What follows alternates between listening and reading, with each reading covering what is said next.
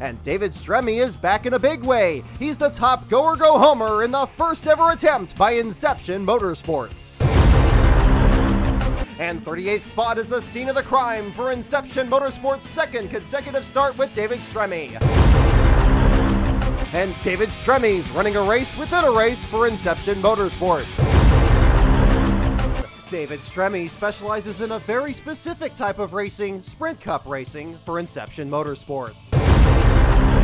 And David Stremme creates the world of the dream and brings the subject into that dream so they can fill it with their subconscious. David Stremme and Inception Motorsports 11th and 9th in the 2 practice sessions, but don't worry, they've got it under control. I'd hate to see out of control. And after turning in the fastest lap in happy hour, David Stremme and Inception Motorsports mustn't be afraid to dream a little bigger. And David Stremme and Inception Motorsports DNQ for the first time this year as their Kentucky dream was collapsing. Row 15, the 30 car's not spinning, so I guess it's real. David Stremme and Inception Motorsports were a late entry, but were once again the fastest go-or-go-homers in qualifying. David Stremme and Inception Motorsports were unable to draw a track in 1 minute that takes 49 seconds to complete.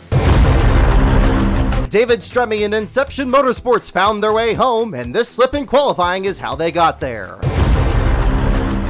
David Stremme with Inception Motorsports did not have to go deeper to make today's field. Second fastest in happy hour, David Stremme and Inception Motorsports know that if their car keeps spinning tonight, the race isn't real. David Stremme and Inception Motorsports weren't quite able to run their race within a race. And David Stremme with Inception Motorsports returns to the scene of their team's Inception.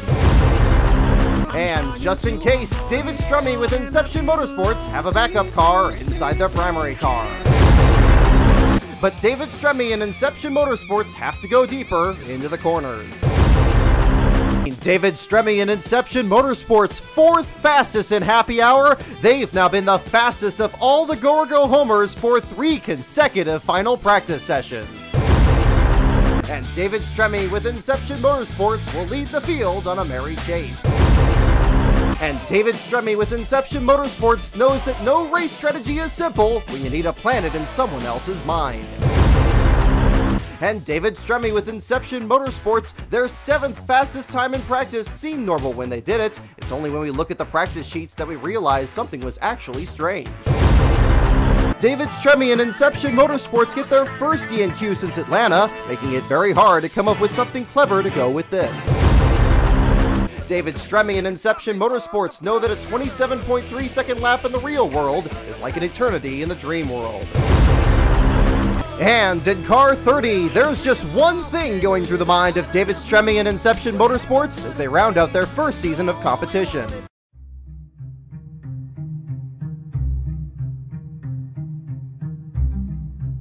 You're driving in a car. A car that will go very fast. You know where you hope your car will finish, but you can't know for sure. But it doesn't matter. Now tell me why!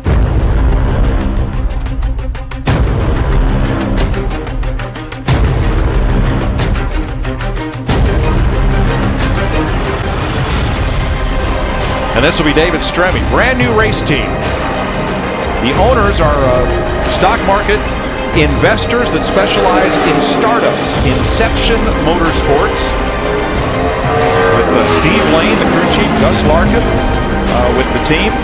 David Stremme is the driver. The owners are twin brothers from Boston, Tim and Todd McSweeney. Huge Celtic fans. They have floor seat season tickets. Celtics play the Heat on Sunday, so they'll be there maybe after they make the show here. Let's see. They've made it already. Yeah. Lap 1.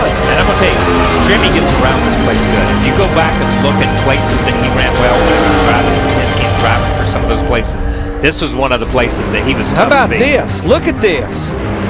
By far the quickest go home. 16th for David Stremme with a 21.19. Now that's the way to make a debut. I'd hate to see out of control.